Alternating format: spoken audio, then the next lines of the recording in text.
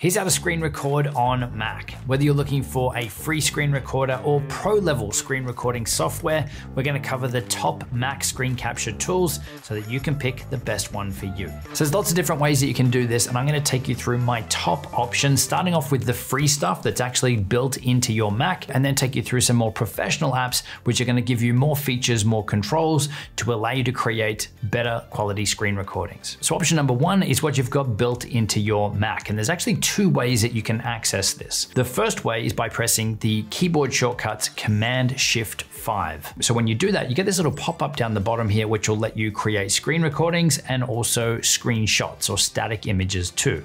So these first three options here is to capture an image, so capture entire screen, capture a selected window or a section of your screen. And then these next two here are in regards to recording a video, recording your screen. And again, we can record your entire screen or we can record a selected portion of your screen.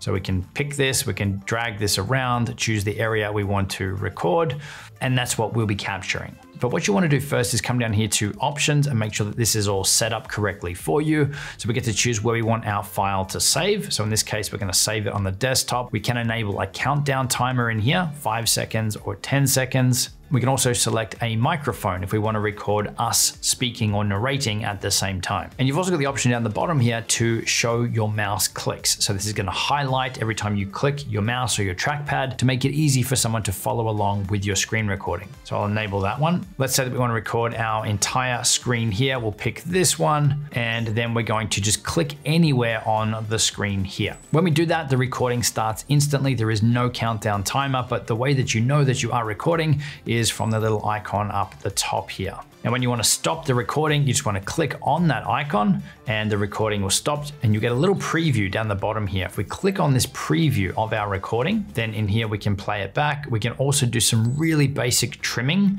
So if we click the button up the top here, we can trim off the start. We could also trim off the end if we needed to.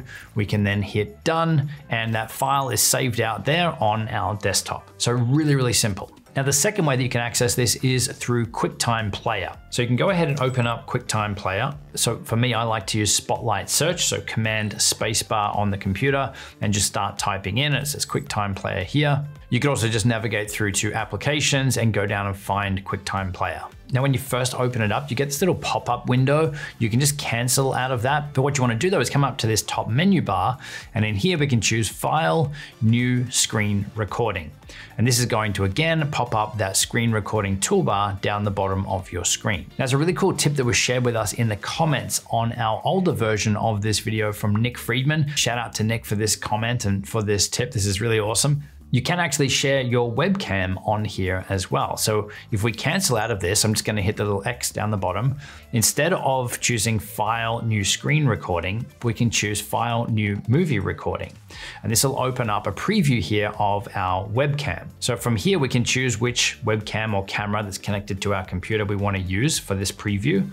So I'll leave this one here as the Insta360 link. Let's scale this down and let's maybe move it off to the side here. Maybe we'll make it a little bit smaller. So you can position this wherever you'd like. And then we want to come up the top here to View and choose Float on Top. So this now will float on top or appear above anything else that is shown on our screen. Now from here, now that we've got this preview here, we can choose File, New Screen Recording. As we did before, we can select our screen to start recording. So it's recording right now. And again, we can see by the little stop button up the top here that we are recording. We can then go through, record our computer screen, whatever it is we want to show. But we do have included in the recording now our webcam too. And we can pick this up, we can move it around if we need to while recording. And that's going to be baked in or included in our video. Now, one thing to note though is if you do put your mouse over it, you see you get these playback or recording controls down the bottom here. So it's not perfect, but for simple, quick recordings, again for free, it's pretty cool. So yeah, thanks again, Nick, good tip. And again, to stop the recording, we want to hit the stop button up the top here. Let's close out of our preview here. So this is our recorded file, and we can see that we have the webcam here included. And when we close this, you can see it's just saved here on our desktop. So while that's a good free option, it really doesn't have a great level of customization. You can't really control the recording format, the recording quality. There is a workaround to get the webcam in your recording, but it's nowhere near as good or as customizable as the next options. So the next option number 2, is Wondershare DemoCreator. And this one packs in so many more features and controls and things to what you were getting for free on Mac.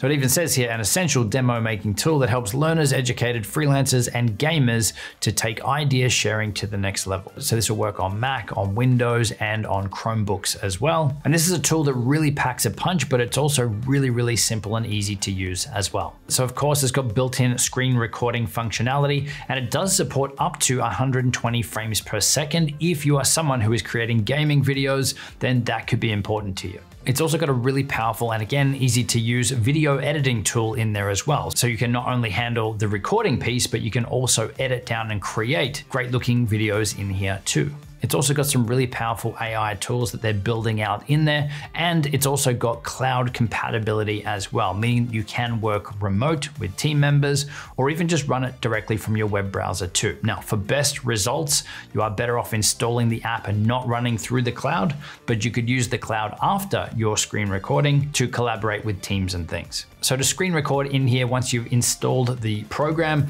you want to come up here to the all-in-one recorder, open that up, and then we're taken to this page here where we get to customize up our recording. So we can choose if we want to have our webcam recording here, we can just toggle that on or off. We can enable or disable our microphone. Likewise with system audio, so if we want to record any audio that is played back on the computer, we can turn that on or off here as well. We also have a preview for the camera up here. We can then specify our screen recording area up here, either a custom size here that we've typed in, or we can pick up this box and we can move it around, very similar to what we could do with QuickTime. Or we can actually choose from down here, either a preset resolution if there's a specific size that you want to capture, or we can choose to capture our entire screen, which we have up the top here. There's also presets in here for portrait. So if we're going to be creating TikTok or Instagram reel style videos, we could screen capture that way. And there's also presets in here for other platforms too. We also don't have to record the screen in here. We could choose don't record screen, and we could just record the webcam with microphone and maybe computer audio if we wanted to. Now with this preview here, we can get everything set up for our webcam the way that we want it to look. So instead of having a square or a rectangle here, we could switch it to a circle if we'd like. We can also have some effects and things that we can apply on here. So there's an AI background removal tool here that we can enable, and it's, removed the background. Maybe this will look better if it's on square, and you can put me down the bottom here for the recording. It's not perfect. Let's turn this back off. We can also flip the image here if we need to, and there's also some beauty effects and things that we could apply here too, if that's something that you're into. Face thinning, no thank you.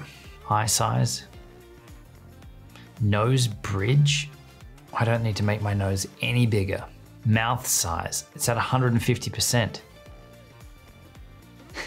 What is going on?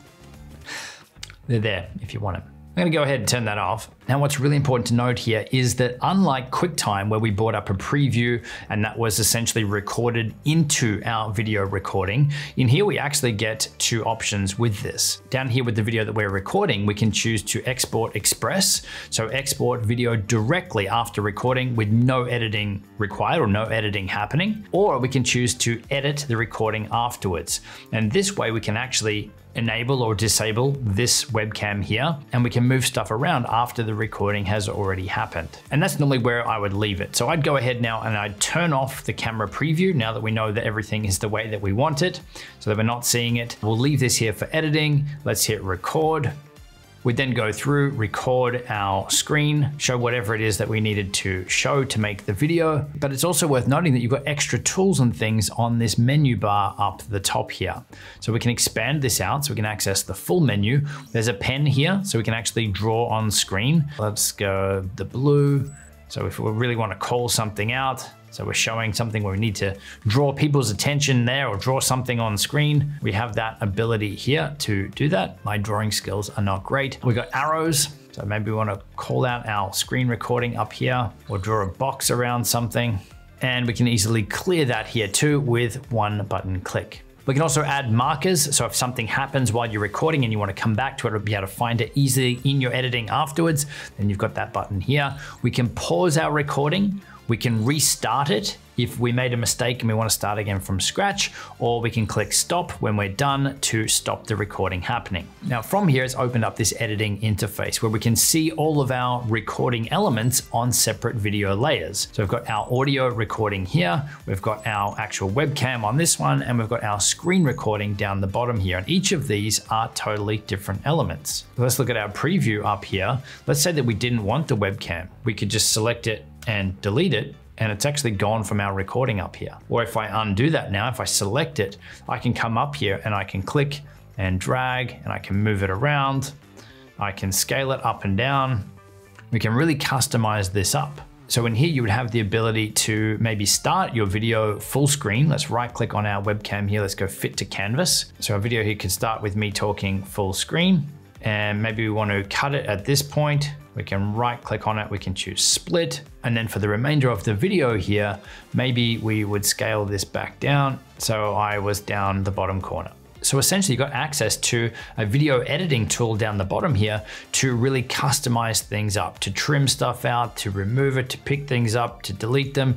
You can add in text and titles. There's lots of animated graphics and things that you can use. If we come over here to effects, there's lots of different things that we can apply to our recording. So we've got this AI background removal again. We can drag that down here onto our clip, and you can see it's gone ahead and it's removed the background for us there too. Now you've also got the ability in here to add in auto-generated captions too. So this is a new or a beta feature here, but we can choose start to recognize, and that will go through, it'll analyze our clip and it'll add the subtitles or the text onto our videos for us. Think of these like Instagram filters or looks and things that we can apply. So yeah, a lot of customization and everything in here. Once you're done with your video, you can come up here to export.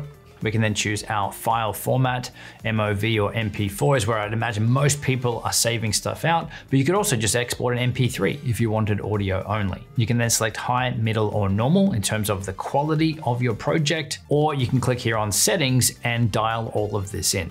Then you just need to hit export and your video will save out. Now, in terms of pricing, yes, there is a free version of Wondershare DemoCreator, but I really wouldn't recommend it given how limited and restricted it is. So to unlock access to the main functionality and remove things like the branded watermark, that's when you want to jump on either the standard plan or the premium plan. But there's also a few different pricing options and things here. The standard plan is probably where most people will sit. But if you do want to unlock more of the advanced editing functionality, the ability to move between Mac and PC, we've also got live streaming support, unlimited downloads from their effects store. That's where you want to be on the premium plan for $15 a month. But there is also a perpetual, a one-time fee. You can actually purchase this outright, $75 one-time fee. Or there's also annual options here as well, $45 a year for the standard plan or $65 a year on premium. The next option, option number 3, is Tella. This is another really powerful, really easy to use screen recording tool. And this one as well will either run in your web browser,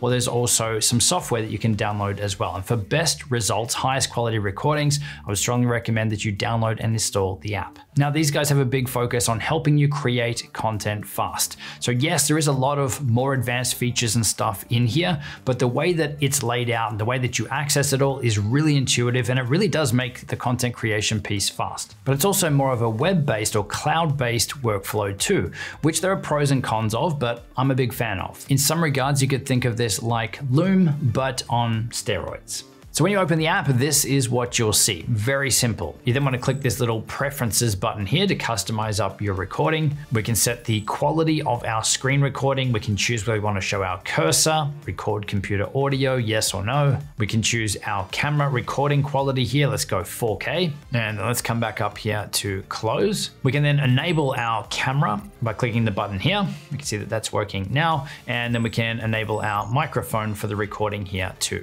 Once those are enabled, we can select what our microphone is. Likewise with our camera, we've got a little selection arrow here for that. We can see that our audio is actually coming through and is going to be captured by the little audio bars here. I personally think this is great and it gives you peace of mind that you are actually recording audio. And obviously we can preview our camera recording up here too. And now for the screen share, we can come down here to this arrow here. We can either again select an area. So we could draw out an area here, or we can pick an entire screen or even a window or an application that's running. I'm going to pick this screen here. When you're ready to record, you just want to hit the record button here.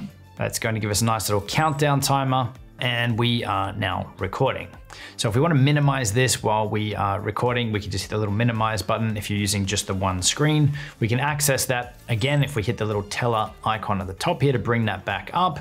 Now here we can also hit cancel. If we want to scrap this recording, we can restart it. So if we want to keep recording but start again from scratch, and then to stop the recording here, we've got two options. We can just stop the recording and not preview it, or we can hit preview, which will stop it and it'll open it up in Tella's web interface. So I'm going to hit preview here. So it's stopping the recording. It's then going to take us over to Tella's website. We can see that our clip here is being uploaded because again, we're using Tella's server to hold the recordings here. It's a very online cloud-based approach for this. So we can see very quickly, we've got access to our video file here. We can play this back here. We can edit, trim, we can share it out. We can download the files back to our computer. It's also automatically generated captions for us. So we can edit those, we can turn those on or off. We can also customize up our view settings here as well. So if we wanted to share this out, we can just hit the share button down here or up here. We can grab a direct link to this video to share it out for people to preview. So again, very Loom-like for this functionality. But where it becomes really powerful is if you hit the edit button, then in here we can really customize things up. So straight out, I usually jump into the layouts area here. There's lots of preset layouts that we can select from. Again, these are updated here in real time. You can see how fast this is. So maybe we want the camera in a circle, and down the bottom right, we've got access to that here. We can also click on it, pick it up and move it around to wherever we want. We can also scale it up or scale it down if we need to. Likewise with the screen recording piece as well. So maybe we make this a little bit bigger. We can also crop it down from in here as well. So if we choose crop screen, maybe we want to take off this top menu bar. We could grab the top bar, we could pull it down. Let's apply that. And now let's recenter that. We could also add a border here, change the size of it. So instead of it just being a square, we could maybe round the edges. Maybe we even want to add a shadow or a border. We can also customize up the background in here as well. So we could go a darker color. We could pick a solid color, a gradient, or we could upload our own graphic or image to use in there. But even in terms of the screen recording here, we can zoom in on sections of it. So if we were showing something off and we needed to zoom in the screen at that section, then we can apply a zoom in effect here. We can choose how much we're actually zooming in. And if the transition speed to zoom in is slow, fast, all from up here.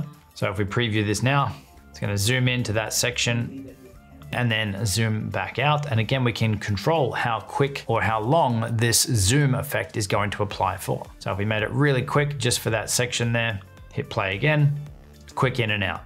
We're done, we just hit done, and that's now been applied. Now we also have the ability in here to add in extra clips and things to record more files. So you can see here, we can record directly from our web browser as well, or we can upload a file down here. But I love how fast and how easy this is, especially that it's done in the cloud. When we're done, we can hit finish.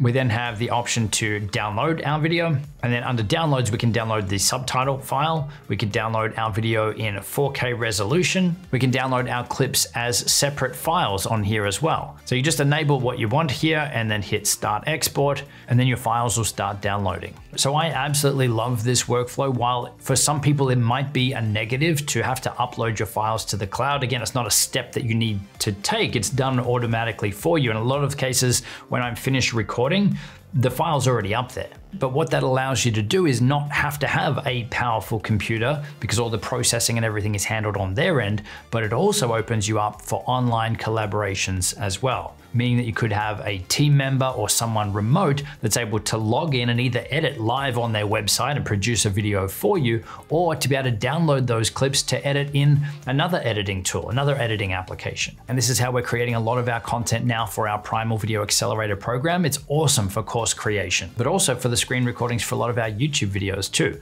We're using Tella for those. Now, in regards to pricing, there is a 7-day trial available, so I strongly recommend that you try that out first to make sure it's a fit for you. And then you can jump on their personal plan, $15 a month, where you can have unlimited videos, unlimited recording times, the ability to upload your own clips, 4K export, and lots of other cool features too. But rounding this out, these are my top options for screen recording on Mac right now. If you're just after something super simple, use the built-in option number 1. If you want more advanced features, controls, customization, then that's where DemoCreator or Tella would come in. Obviously, if you want that cloud-based workflow, they both have it to some degree, but Tella is the standout there as far as I'm concerned. And again, that's what we're using to create our Primal Video Accelerator course content and training materials, but also a lot of our YouTube screen recordings too. Now, as always, we've got videos linked on screen to help you even further. And don't forget to check out the links down in the description box below. We've got a bunch of tools and resources down there to help you too. I'll see you in the next video.